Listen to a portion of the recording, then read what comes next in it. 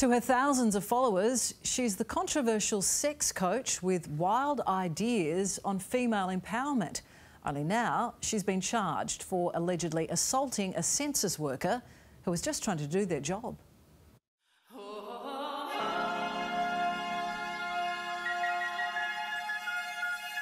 Hello there, I am Kim Anami and I am a holistic intimacy and relationship expert. She's the sex coach with a lot to say. So my job is to open you up from every possible angle. But Kim, whose real name is Kim Horrolack, is not opening up today. Kim, anything to say about the charge you're facing today? Police allege this is a serious charge. It's very bizarre. I haven't seen anything like this in my career. Kylie Lang is Associate Editor of the Courier Mail newspaper. She basically is saying that if women harness the power of their vaginas, that their lives will magically improve. But I don't think this has happened for her. I mean, she's been in court on serious assault charges. Is there anything you'd like to say to the census collector who accused you of this crime, Kim? Police allege Kim Horrolack assaulted a census worker who came to her house here on North Stradbroke Island last August.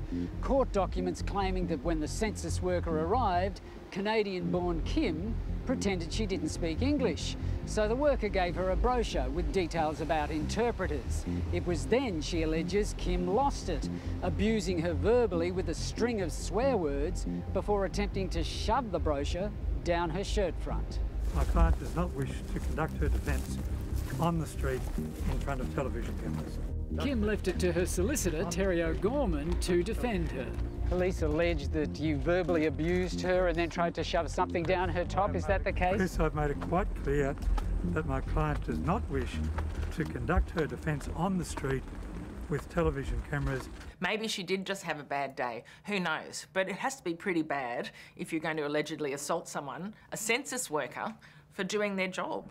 We approached the alleged victim of Kim's assault, who also lives on Stradbroke Island, but she declined to comment at this stage. Kim, can I ask you then, were you just having a bad day? Was that what sparked this altercation? Chris, please do not be provocative. I've made it quite clear she does not wish to discuss the matter at all. Women all over are taking their power back, not only in the bedroom, but in all sorts of arenas. This isn't the first time Kim has found herself in the middle of a controversy. When she made this video about the need for women to strengthen a certain part of their anatomy, she got slammed online for being culturally inappropriate. But the cultural appropriation, the exoticism of Asian women, the Orientalism, it has to stop.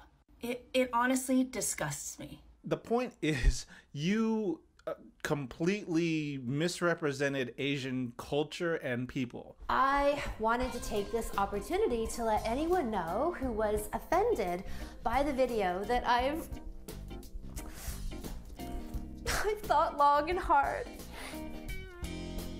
about this. Kim's response to the online storm is this fake apology.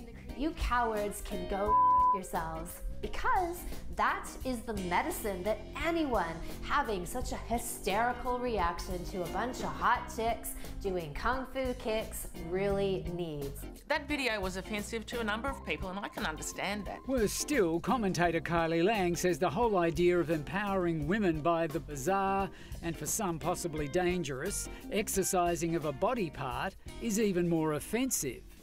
Well, we get an eyeful of something we probably shouldn't have to see.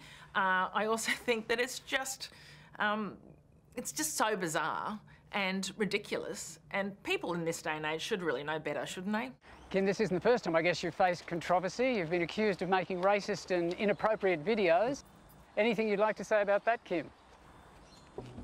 Online, Kim says her videos have had 100 million views, and she's listed as owning $2 million homes and a block of land on North Stradbroke Island in Moreton Bay off Brisbane, which is where the alleged altercation with a census worker took place. The matter now listed for mediation. She seems to be a person who is not afraid to stand up for herself, and anybody who dares to criticise her, she takes them down ruthlessly. Normally quite vocal online, Kim. You sure you don't want to say anything? And at this stage, no date has been listed for the mediation regarding that alleged assault.